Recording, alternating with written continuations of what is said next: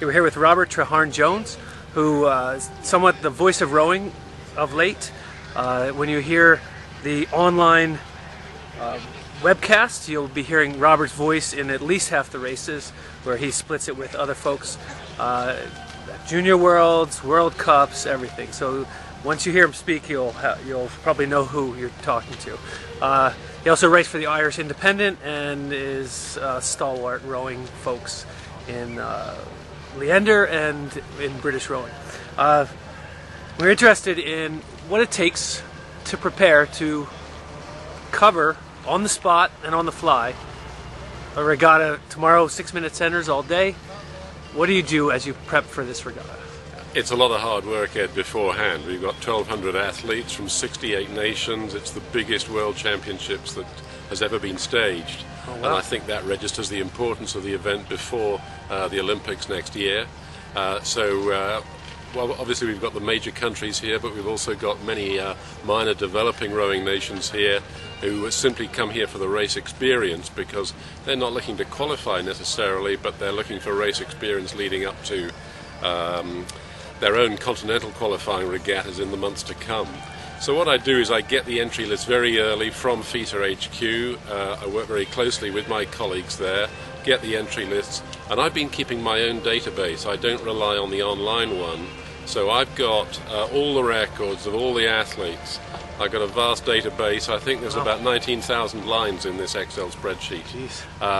And so I pull down the entry lists in a format that I can easily assimilate, and then I just pull down all 1,200 athlete pedigrees. Now, that's a lot of work for this, so I've been fortunate to be able to rely on my colleagues, Markus Binder from Switzerland and Sebastian Franke from Germany, because Markus is going to be doing the launch commentary with me this week, and Sebastian is going to come along later in the week, and he's going to be doing the live video streaming out on the FISA website, worldrowing.com.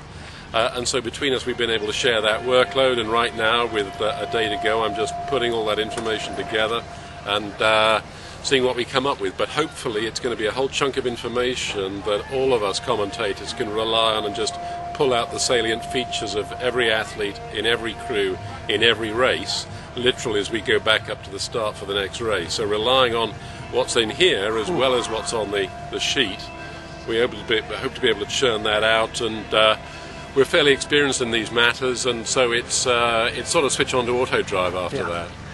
Have you ever been completely caught off guard by an athlete out in front? Didn't know them, didn't know how to say their name? The really interesting bit is when on the media start list we've got crew 1 at the top of the sheet, we've got crew 6 at the bottom, and that's great if we're on the side of the course that means that lane 1 is over there and lane 6 is here. But of course if it's the other way around, like it is out here on Lake Bled, we have to sort of cut our heads in half because lane 1 is here and 6 is over there. Reading top to bottom. And I can remember commentating on the lake at Banyoles, the Olympic rowing lake from the '92 Barcelona, and I've commentated there a couple of times now. And I've got a race coming towards me, and I've got my race sheet here, and the colours coming towards me bear no resemblance to the colours of the crews that I'm expecting to come down towards me, and I suddenly realise, no, it's because I haven't cut my head in half and they're the wrong way around. So for a split second I'm completely lost, and that is not a nice place to be. Is it a good idea to make it up then if you're in this situation? No, you can't blag it. You can get away with a little bit of making up if I'm going back up for the next race, because we do race and race about, and they might bring me in from the tower and I'm not yet with the race. I'll make up the story so far because I can see them coming towards me. I've got a rough idea of the way it's been happening, and then by the time they're level with me and we can turn and go with the race, then I'm up and running with that race. But there's so much video around now that you can no longer cheat in the way that you used to be able to. And sort of All right, well, thanks for talking to us. Appreciate it, and have a great regatta. That's a great pleasure, Ed. Thanks very much.